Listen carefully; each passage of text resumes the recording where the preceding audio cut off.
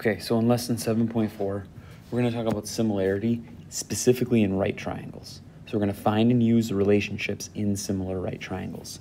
This lesson, it's a little tricky to set up the proportions, so I'm going to spend a little extra time explaining that. We're going to make a foldable, and we are going to go through plenty of examples together, just so you feel comfortable working through problems where you're dealing with two similar right triangles. So the theorem is a little wordy, but it says the altitude to the hypotenuse of a right triangle divides the triangle into two triangles that are similar to the original triangle and to each other. So if I have a triangle and the altitude goes to the hypotenuse, which means a perpendicular that goes to the hypotenuse, it creates two smaller triangles within that triangle, ADC and CDB. And all three of these triangles are similar to each other. ABC, the biggest triangle, is similar to ACD, the smaller of the two smaller triangles, and then CBD, in that order specifically.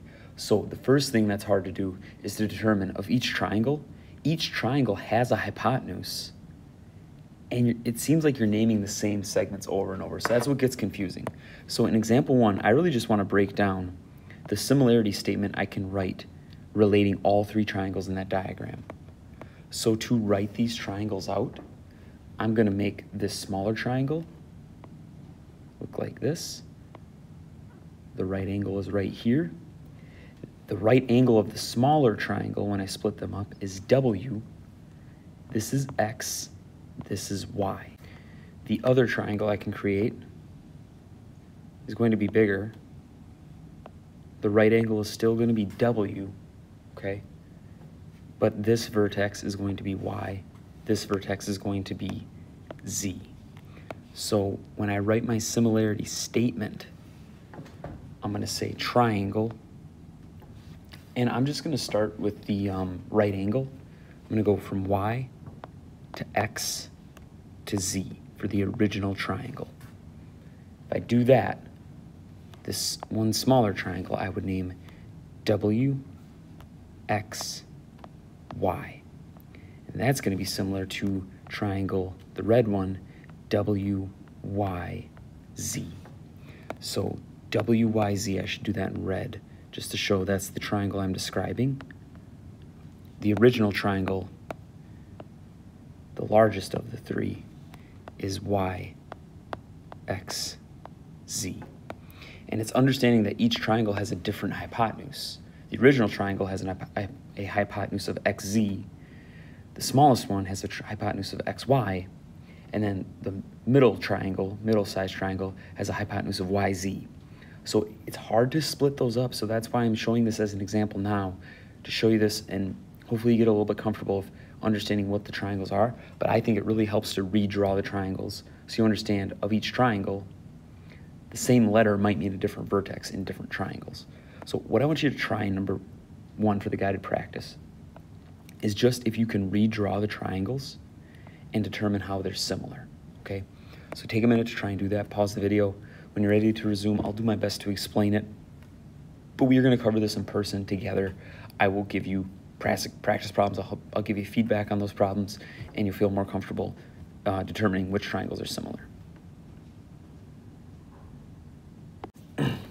So redrawing these triangles, the smallest one and the middle one that are made up, the right angle is still S, and then I have SPR, SQR. So it's being able to redraw them, understand which sides correspond, and then writing that similarity statement. That order does matter. And this later on is going to help us when we actually have to find measures in these similar right triangles. Before we do that, I'm going to kind of teach you a little bit of a shortcut, but I'm going to talk about something called the geometric mean. The arithmetic mean of two numbers is when you add those numbers together and divide it by 2. The geometric mean is a proportion. So with any two positive numbers, the geometric mean is if I write a proportion, one of the numbers over x equals x over the other number, which means the geometric mean is really a times b equals x squared, okay? So the geometric mean is when you multiply two numbers and you take the square root of the product of multiplying those two numbers. So in example 2, I'm going to show you how to find the geometric mean of 6 and 15. That means I write 6 over the geometric mean and the geometric mean over 15. So to solve that, that becomes x squared equals 6 times 15, which is 90. And this is the part that's a little annoying. But to solve this, I would take the square root of both sides of the equation. This means this is the square root of 90. And I'm going to give you a really quick crash course in simplifying a square root, because this is a skill that's going to be used in Algebra 2. To simplify a square root, you look for factors of that square root, numbers you can divide that square root by, that are perfect squares. I know I can divide 90 by 9, and 9 is a perfect square. The square root of 9 is 3, so this simplified is 3 times the square root of 10. Again, this is just the introduction to this. I'm going to go over more examples, I'm going to give you practice on those examples, and I will give you feedback on that practice. So understanding this on a surface level for right now is actually okay. Once we cover more examples and I give you more tasks and things to do, you're going to be able to understand this at a deeper level. So mainly, geometric mean, multiply two numbers, take the square root, that is the geometric mean. I like to show it as a proportion because we are dealing with proportions this entire chapter.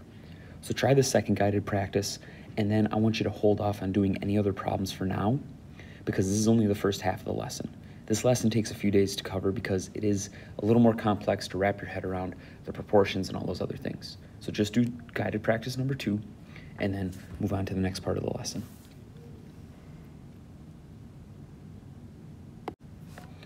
Okay, so if you got the square root of 72, that's good. What I want to show you right here is how I would simplify the square root of 72. And it's understanding what I mean when I say factors. Numbers that I can whole numbers I can divide 72 by and get a whole number.